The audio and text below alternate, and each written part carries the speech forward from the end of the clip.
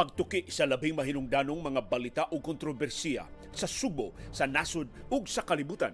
Pagsuway, pagtukad sa ilang mga implikasyon sa atong tagsatag sa kakinabuhi ug panginabuhi.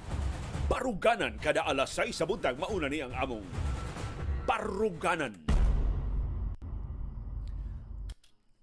Malipayong Martes sa buntag, Subo, Kabisayan ug Mindanao. Kumusta inyong kahimtang sa panahon? Tin-aw ang among banag-banag kaganina o hayag na sa among palibot. Apan doon nagyapon tay hulga sa pag-uwan-uwan. Sigon sa weather forecast sa pag-asa nga atong tukion karon taud-taud, doon na tay detalye. In fact, nagsugod na ang aumento sa presyo sa gasolina ug ang us-us sa presyo sa krudo. Doon na tay dugang detalye karong taud-taud. Atong latest COVID-19 figures, padayong ni us-us ang atong mga kaso dinhi sa Sugbo ug Central Visayas. Double digit na lang ang atong bag-o nga mga kaso ug ni menos na gyud ang atong tinakdanay sa tibok Pilipinas tungod sa mas ubos nato nga positivity rate ug sa ubos nato nga bag-ong COVID-19 cases. Ato nang tukion karong buntaga. Atong update sa pagpamakuna. Kumusta ang atong pakiglumba sa panahon aron atong mabakunahan ang at least katunga sa atong nasudnong populasyon aron doon ay panagang batok sa COVID-19 sa di pa matapos kining tuiga. Doon na sabtay update mahitungod sa malampaya.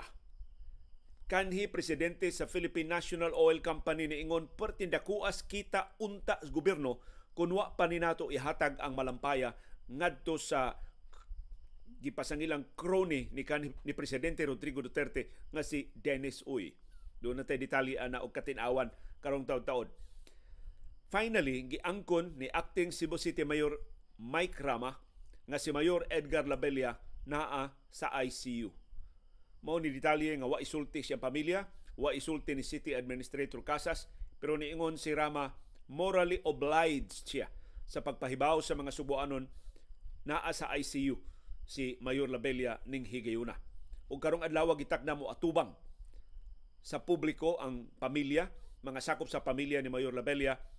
Hopefully ilang itug-an ang kinatibuk-an nga sitwasyon sa mayor ug mas maayo ilang tugutan ang mga doktor ni Mayor Labella pagpasabot unsay iyang medical condition.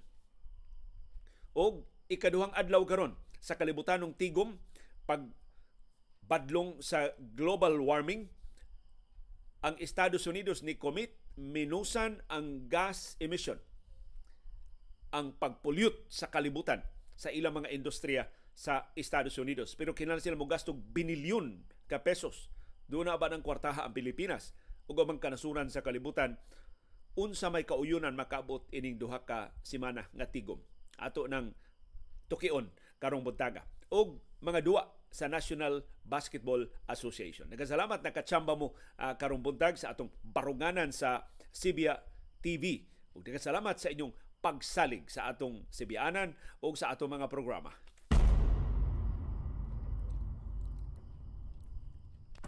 Og niana ang atong labing dagko nga mga sugilanon ug sa ilang kahulugan sa atong tagsa-tagsa kakinabuhi. Sa pagbanabana sa atong kahimtang sa panahon, nipahibaw ang pag-asa magpadayon ang hulga sa patak-patak ng pag-uwan dinhi sa Subo ug sa Kabisayan ug sa Mindanao tungod sa tail end sa frontal system. Mao ni ang panag-abot sa easterlies ug sa amihan. Ang easterlies mao ni ang init nga hangin gikan sa Pasifiko, ang amihan mao ang bugnaw nga hangin gikan sa Siberia. Ug mao ni ang illustration sa pag-asa sa convergence sa sidsid o sa tumoy sa amihan ug sa easterlies. Ug tanawa naa natungod sa Subo, sa Central Visayas ug sa Eastern Visayas, mao na kita mo'y gihulga sa patak-patak nga pag-uwan tungod aning tail end of frontal system o panag-abot sa bugnaw ug init nga hangin sa easterlies ug sa amihan. Og gipatuman na ang price changes sa ato mga produkto sa lana. Aumento na ang gasolina og 1.15 kada litro. Samtang nius-us na sab ang krudo og 35 centavos kada litro. Nius-usab ang kerosene og 30 centavos ang kada litro. Kumusta ang atong bag-ong mga kaso sa COVID-19? Gireport sa Department of Health sa Central Visayas, 42 ang atong bag-ong mga kaso sa COVID-19 kahapong adlawan Nobyembre 1. sa Siquijor ug sa Bohol ang nahimutangan sa mayoriya sa bag-o mga kaso sa COVID-19. Ang Siquijor dunay 16, ang Bohol dunay 10 ug sila ray double digit. The rest sa Central Visayas single digit ang bag-o mga kaso sa COVID-19. 6 sa Negros Oriental, 5 sa Cebu City, 3 sa Lapu-Lapu City, 2 sa Cebu Province. Way bisan usa ka bag-ong kaso sa COVID-19 puwira pangayo sa siyudad sa Mandaue. 2 ang bag-ong nangamatay sa COVID-19 nga na-verify sa Department of Health sa Central Visayas gahapong adlaw Nobyembre 1. Gikan sa Cebu Province ang usa, ang ikaduhang namatay gikan sa probinsya sa Siquijor. Way baklag, pulo sila namatay nining buwan sa Nobyembre. Samtang gipahibaw sa Department of Health ni us-us ngadto sa 4.5% ang positivity rate. Well within sa prescribed positivity rate sa World Health Organization nga less than 5%. Pagtimaan nga nagsugod na tagkontrolar sa tinakdanay sa COVID-19, 42 ang nagpositibo sa 932 ka swab samples. Pero gamay lang nga pasidaan. Daghan ang mga laboratorio nga wa makareport gahapong adlaw. Ato nang isgutan karon taon-taon pero ang maayong balita una gikan sa Vicente Soto Memorial Medical Center, 2.6% na lang ang positivity rate. At least gahapon sa PCR testing gipahigayon, 21 ang nagpositibo sa 813 ka swab samples diha sa Molecular Laboratory sa Vicente Soto Memorial Medical Center. Pero mauni ang 5 ka laboratorio nga wa ka report, which could partially explain nganong menos ang atong bag-o mga kaso sa COVID-19. 2 sa mga laboratorio nga wa ka report iya sa gobyerno. Namely, ang Negros Oriental Provincial Hospital kanahimutang sa siyudad sa Dumaguete sa Negros Oriental. So posible mauni hinungdan nganong gamay ra ang kaso sa Negros Oriental kay ang nakareport maura ang Silliman University Medical Center Molecular Laboratory. Laing laboratorio sa gobyerno nga wa makareport mao ang Philippine National Police Molecular Laboratory nga namahimutang sa Campus Sotero Cabahug, ang headquarters sa Cebu City Police Office sa Gorordo Avenue sa Uptown area sa Cebu City. Ug ang 3 ka pribadong laboratorio nga wa ka report naglakip sa ARC Hospital sa Barangay Agos sa siyudad sa Lapu-Lapu, Biopath Afrims sa Cebu City o Philippine Red Cross Molecular Laboratory sa Barangay Hagubiao sa siyudad sa Mandaue. Ug sama sa naandan, way katinawan ang mga laboratorio ug ang Department of Health nganong wa sila makareport sa resulta sa ilang mga PCR tests. Na-update sa Department of Health ang COVID-19 tracker ug busa among mahatag ninyo karong buntag ang mga syudad ug mga lungsod sa Central Visayas nga gigikanan sa 42 ka bag-o mga kaso sa COVID-19. Top notcher ang Enrique Villanueva, 8 ka bag-ong kaso. Dunay 6 ka bag-ong kaso sa Lasi, Siquijor. Dunay 5 ka bag-ong kaso ang Dumaguete City, Negros Oriental. Dunay 2 ka bag-ong kaso ang Tagbilaran City, Bohol. Dunay 2 ka bag-ong kaso ang Luway sa Bohol. Og tagsa ka bag-ong kaso sa COVID-19 ang Balilihan, Bohol, Bilar, Bohol, Calape, Bohol, Consolacion, among lungsod diri sa amihanang Subo, Cordoba, amihanang Subo, Garcia Hernandez, Bohol, Larena, Siquijor, Loon, Bohol, Siquijor, og siyudad sa Tanhay sa Negros Oriental. Mauni ang nasunong hulagway sa tumbag o mga kaso sa COVID-19. Gireport sa Central Office sa DOH, dunay 3,117 ka bag-ong kaso sa COVID-19 nga na-verify gahapong adlaw Nobyembre 1, mao ni kinaubsan sukad Mayo 23 karong tuiga. Hunyo, Hulyo, Agosto, Septembre, Oktubre, Nobyembre, 5 ka buwan. Mao ni lowest in 5 months sa atong bag-o mga kaso. Inaot magpadayon pag inipag-us-us sa musunod nga mga adlaw. Kapinhinos gatos gihapon ang patay 104. 43,185 na lang ang atong active cases. Mao ni kinaubsan sukad Marso 9. O ang positivity rate 7.5%. Hinaot mo usan pag yun ni samtang magpadayon ta sa atong face masking, physical distancing sa atong pag-observe sa minimum health protocols labi na atol ning kalag-kalag. All Souls Day karong adlaw. By the way, regular working day, special working day, regular special working day, but working day nevertheless. So kinahanglan ta mo trabaho, otherwise maawulta kung wa tay excuse nga lehitimo sa atong pag-absent karong adlaw. Pero sama sa naandan, ang Department of Health ni angko nasab nga nasubraan nila og ihap ang mga recoveries o nakuwangan nila og ihap ang mga nangamatay sa COVID-19. Gikan ni sa official nga report sa Department of Health, dunay 13 ka recoveries na doble nila og ihap. Kung sa mga sistema sa DOH, nga matintal maging sila doble og ihap basta recoveries. Unya, dunay 68 ka recoveries nga upon verification, nahibawan sa DOH na ngamatay di ay. Dato pa, 68 ka patay, gibuhi o gideklarar nga recoveries sa Department of Health. Yet, why katinawan, why explanation, nga nung nahitabo ni? System defect? Ano ba ni? Data encoding error? Human error ni? Or sayop gini sa code nga mo'y nag-govern sa database sa Department of Health diha sa COVID kaya? Og niay seryosong problema ang mga private hospitals dinhi sa Pilipinas. Ang ilang kahugpungan nga FAPI o Private Hospitals Association of the Philippines niingon 10% sa ilang healthcare workers ang nang-resign na. Nagpaabot na lang sa go signal gikan sa ilang employers sa ubang kanasuran nga manglarga na.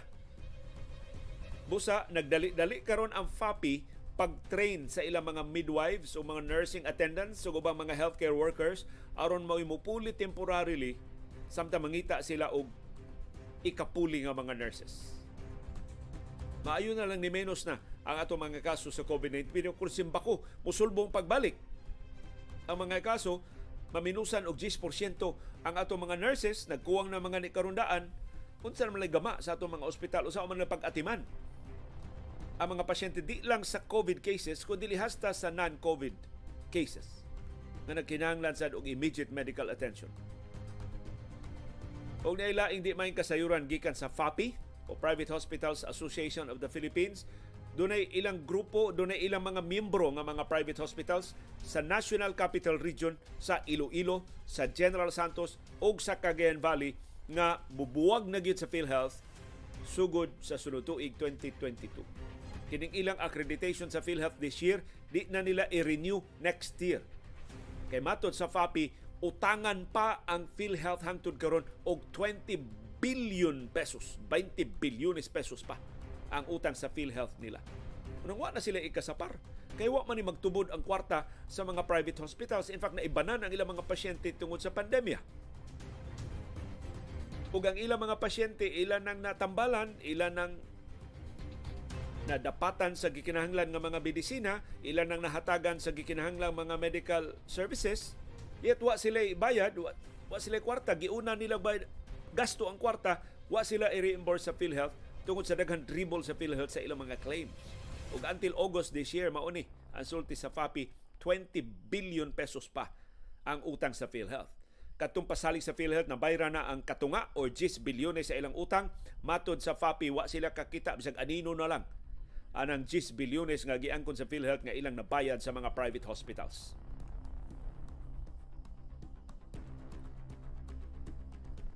Ug ni ay milestone nga dili ikapanghambog. Global milestone kini aron makakita ta sa mas dakong hulagway sa pandemya sa COVID-19. Sigon sa World Health Organization, as of yesterday, kapin 5 ka milyon na ang nangamatay sa COVID-19. Na breach na nato ang 5 million mark sa fatality sa COVID-19. Dulan duha ka tuig human sa pag-ulbo sa pandemya sa Disyembre 2019. Sa ato pa, sunod buwan, 2 years na ang pandemya sa COVID-19. Mao bitong ginganlan ni og COVID-19 kay nahitabo ni in 2019, December 2019 sa Wuhan sa China. Kapin 5 ka milyon na. Ang exact count sa nangamatay, 5,017,631. 2%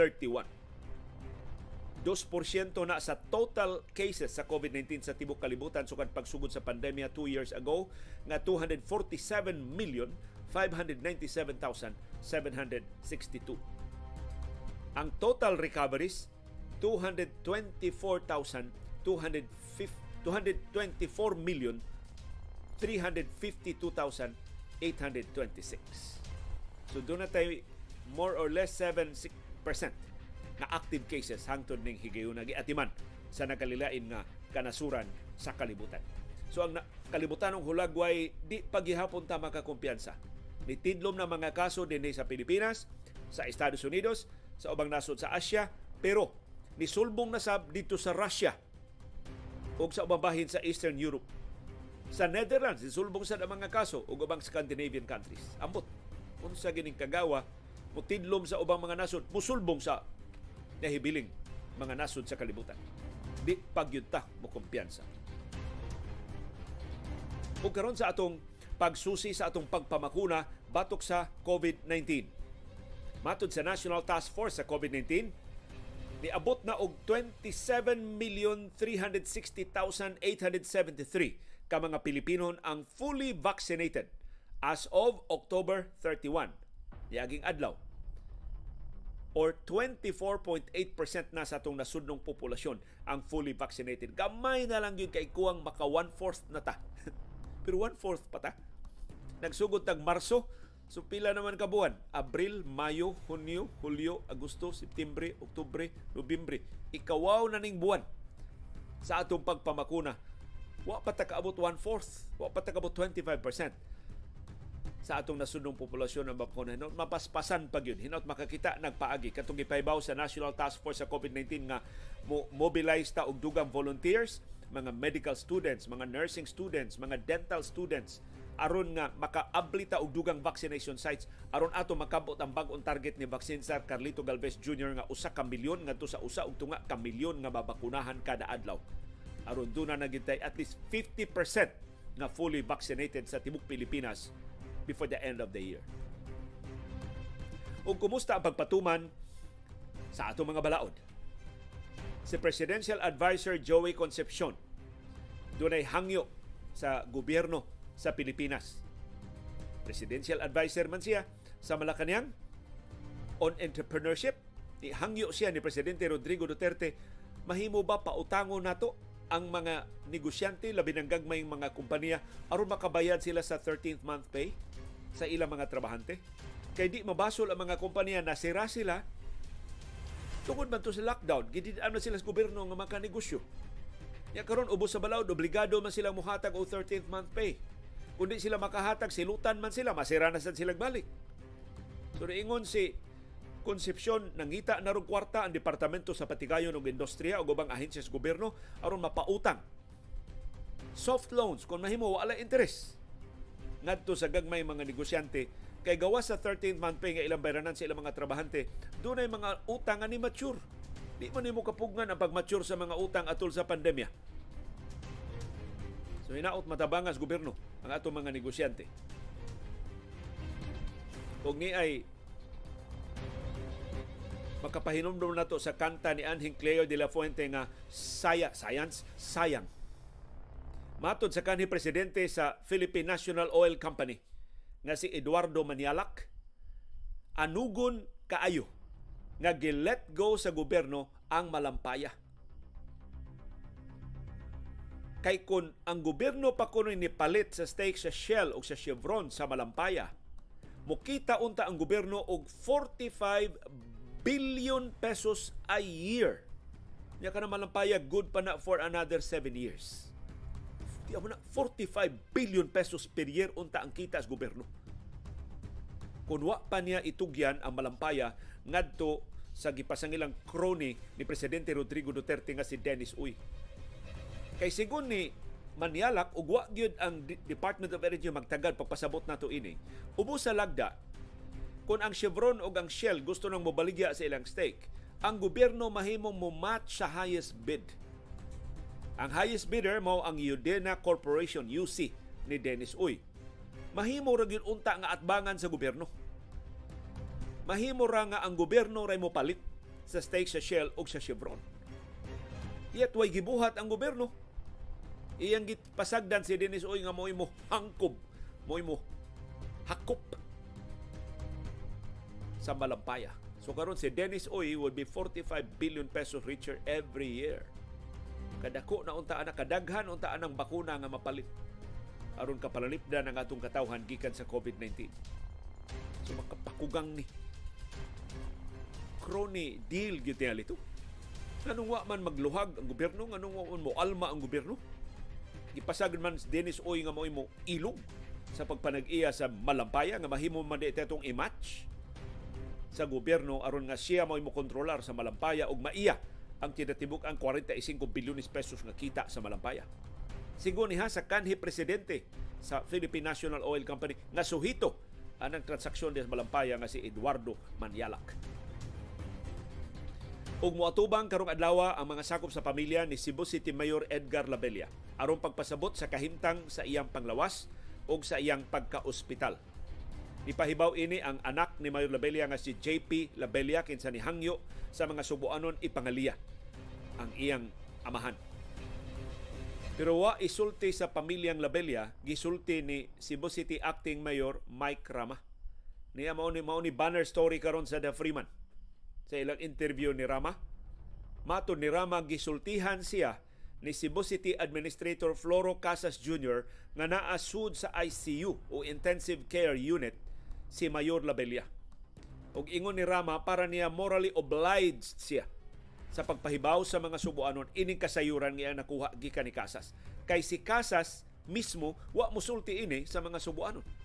Ang pamilyang Labella sa ilang pagpangayo og pangaliya para sa mayor wa mosulti ini nga naa sa ICU si Mayor Labella.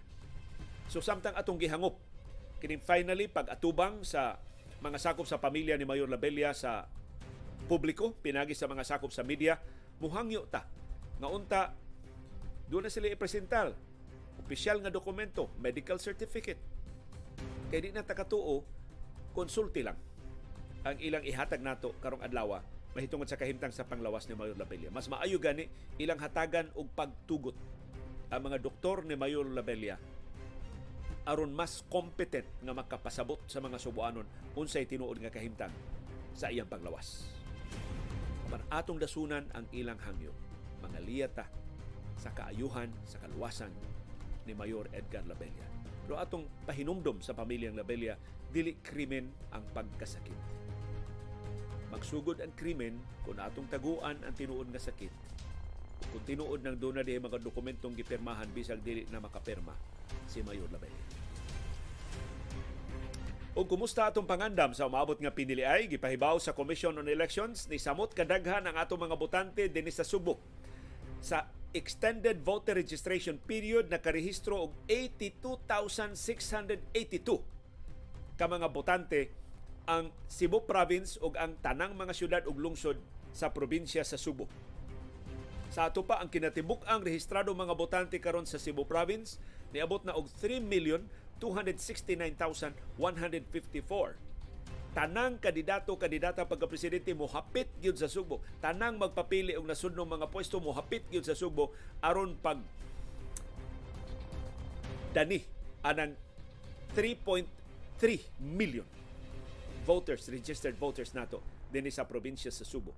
Ang kinadaghanan og bag-o mga botante sa extended voter registration ang Cebu Province 47,245, ang Cebu City duha niya ka distrito nadugangan og 17,335, ang Lapu-Lapu City nadugangan og 12,295, ang Mandawi City nadugangan og 5,897 ka mga botante. Ug kumusta ang atong pag-atiman sa atong planeta, sa atong balay? Ang Greenpeace doon ay makapakugang nga kasayuran mahitungod sa contribution sa Pilipinas sa global warming. Matod sa Greenpeace, ang Pilipinas angay muhunong na sa iyang pag-contribute sa global warming. Kay ang Pilipinas nakabuga og 157.6 million metric tons sa greenhouse gas atong tuig 2012 na sobras katunga nga aumento sa levels na iyang nabuga in 1990. So tuwa man dito ang dako kayong delegasyon sa Pilipinas, murag wa tay krisis sa atong ekonomiya. Ang atong delegasyon mo usad labing dako sa tibuok kalibutan, gipanguluhan ni Finance Secretary Sunny Dominguez o Foreign Affairs Secretary Tede Boy Locsin. Giawag sila sa Greenpeace pag-commit, paghunong na sa pag-contribute sa global warming. Ug ang gitumbok nga main contributor sa global warming ang mga coal-fired power plants. Ang mga planta sa kuryente nga gisugnuran og uling. Ang nakapait daghan kaayong bag-ong coal-fired power plants nga gitugutan ang gobyerno sa Pilipinas nga matukod sa atong nasod apil na dinhi sa ato sa Cebu. Doon na ba'y kaisog silang Dominguez o si Locsin pagkumit nga di na tamo tukod og dugang coal-fired power plants. Samtang ang presidente sa nagpadayon karon nga summit sa climate change dito sa Scotland, si Alok Sharma, sakop ni gabinete ni Prime Minister Boris Yeltsin sa Britanya, ni deklarar kung mulihok ta karon og maghiusa ang tanang kanasuran sa kalibutan, ato pang mapanalipdan ang atong bililhon nga planeta. Nang hinaot si Sharma nga ang saad sa Paris Summit atong 2015 matuman sa Glasgow sa Scotland karong tuiga. Og sa atong sports stories, aniya mga duwa sa National Basketball Association karong buntag, Nobyembre 2, kalag-kalag, All Souls Day din sa Pilipinas, pero Lunes pas gabi, All Saints Day pas gabi dito sa Estados Unidos. Alas 7 karong buntag, Philadelphia 76ers makigsangka sa Portland Trail Blazers. Ang Philadelphia upat ang daog duha ang pildi, ang Portland tulo ang daog tulo ang pildi. Alas 7 sab karong buntag, Charlotte Hornets, ang team ni Michael Jordan, makigsangka sa Cleveland Cavaliers. Alas 7 sab karong buntag, ang Indiana Pacers makigsangka sa San Antonio Spurs. Alas 7:30 karong buntag, Boston Celtics makigsangka sa Chicago Bulls. Alas 7:30 sab karong buntag, Atlanta Hawks makigsangka sa Washington Wizards. Alas 7:30 karong buntag, ang New York Knicks makigsangka sa Toronto Raptors. Og alas 8 karong buntag, Memphis Grizzlies makigsangka sa Denver Nuggets. Alas 8 sab karong buntag, ang Minnesota Timberwolves makigsangka sa Orlando Magic.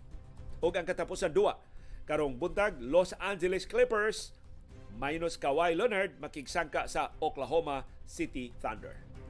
Ug mao kadto ang kahigpitan sa atong Sibia TV headlines. Ug daghang salamat sa padayon nga pagpakabana ug pagtugkad sa mga implikasyon sa labing mahinungdanon nga mga paghitabo sa atong palibot. Aron kitang tanan makaangkon sa kahigayonon pag-umol sa labing gawasnon, labing makiangayon ug labing lig-on nga baruganan. Mao kadto ang among baruganan. Unsay imong baruganan? Daghang salamat sa imong pakig-uban.